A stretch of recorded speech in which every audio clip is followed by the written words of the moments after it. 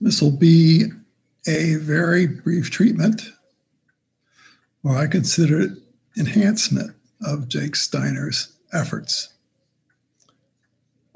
Jake talks about his method of measurement, which is if you're at a -2, there's a -2 diopter lens, for instance. You can try and read at 20 inches where it just blurs. That's -2 diopters.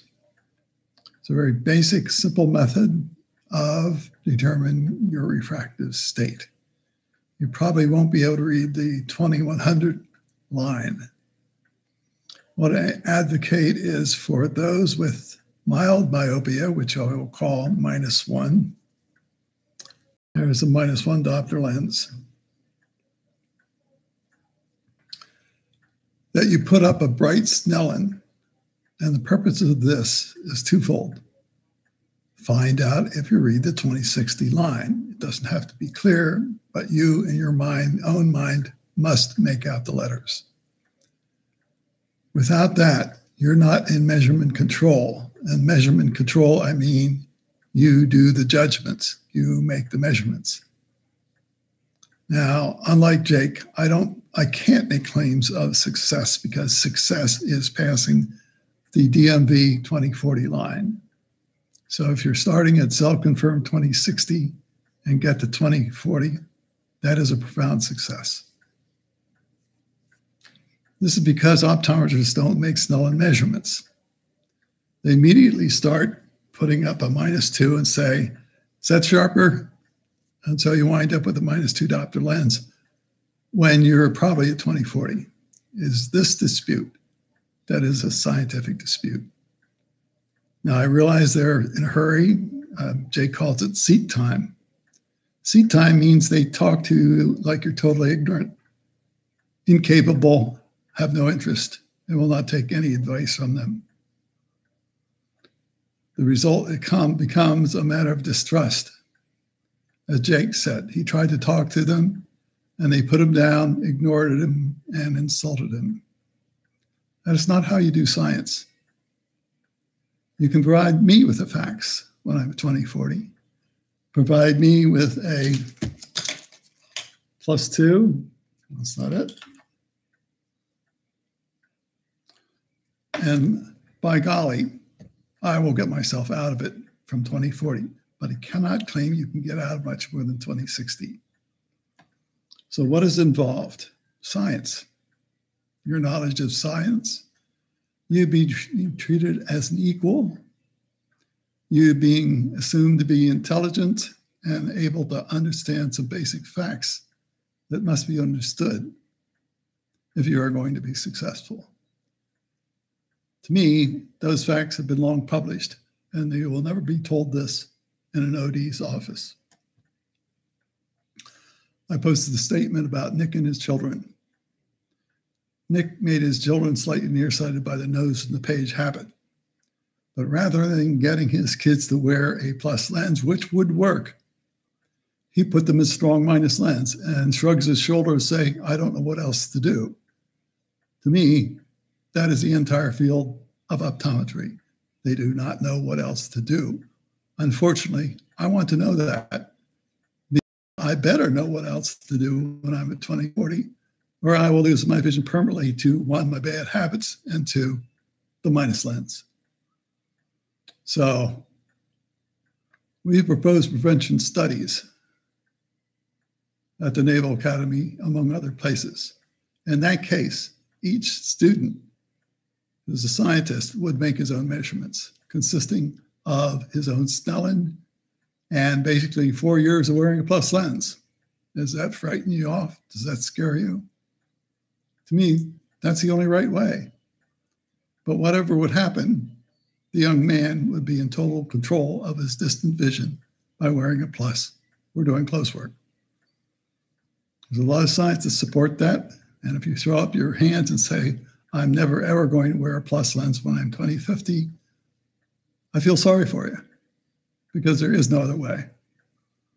Maybe this complements what Jake says. Maybe it contradicts him. I don't know.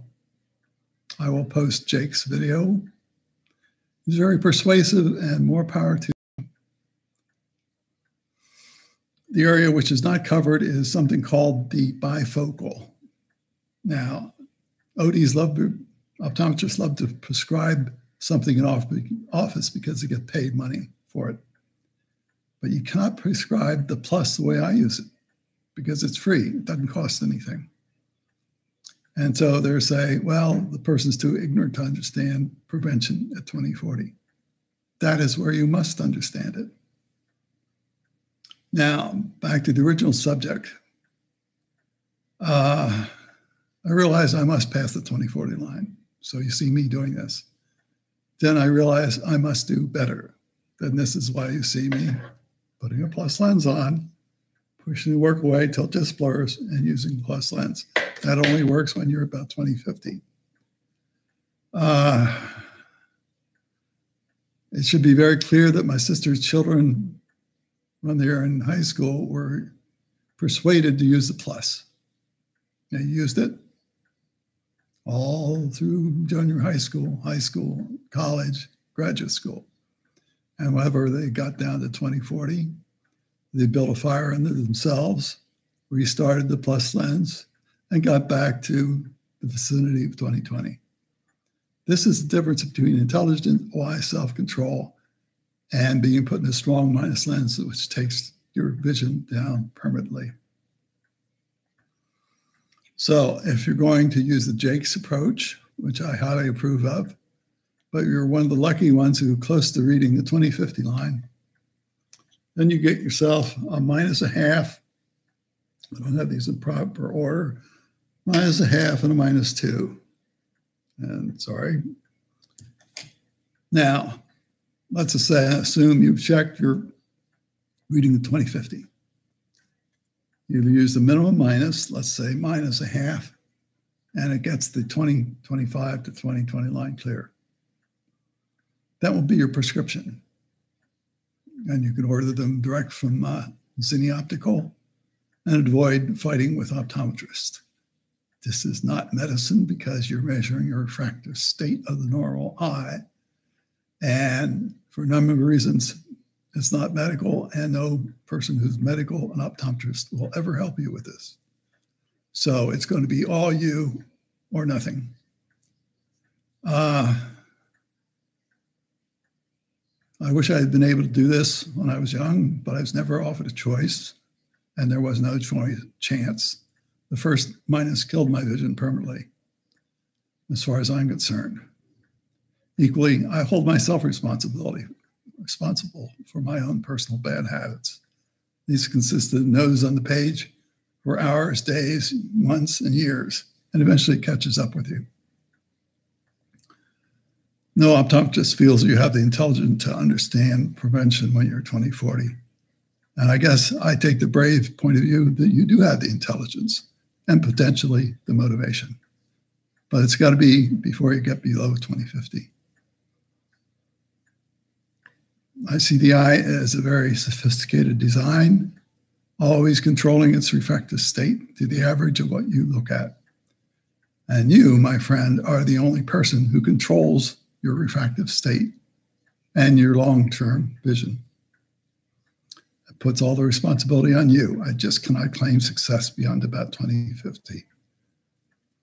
If you want to qualify as a pilot when you're in high school and are 2050, this is where you must commit to the plus lens. Nobody has any perfect answers. The optometrists believe totally that nobody gets out of 2040. And I believe you have perhaps the intelligence and motivation to make the long-term commitment to wearing the plus, monitoring your Snellen, using your own test lens. And much as Jake said, Snellen clearing is about a half diopter per year. To me, it's worth it. Doesn't involve any money. You don't pay me any money. I don't collect any money. I just don't care about money. It's all up to you. And like just Jake said, it's free. Thank you.